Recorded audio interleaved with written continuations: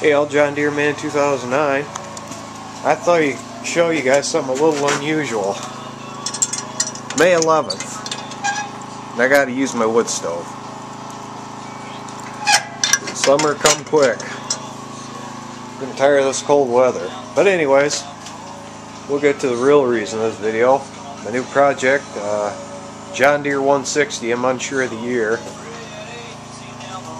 I got this for $100. Non-running condition. It turns over fine. Just it won't create a spark. And I found I have a faulty ignition coil here, so I ordered one of those for it. I also got a new battery. Also ordered a new throttle lever, and on the mower deck height adjustment and the parking brake, I ordered new knobs for those. And also, one of the tires here has a missing, here it is, cap like this on the other side, so I ordered one of those.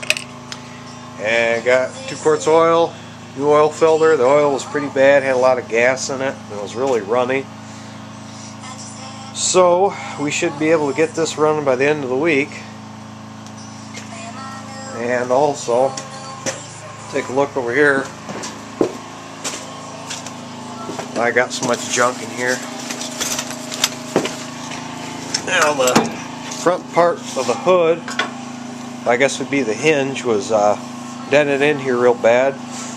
Somebody decided to use this tractor for bulldozer, I guess.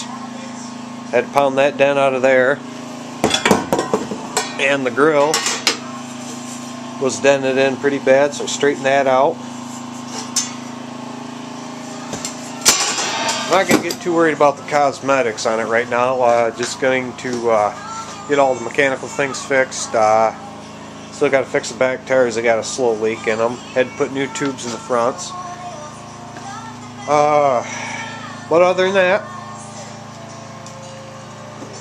thanks for watching. Don't forget to comment, rate, and subscribe. Take care, guys.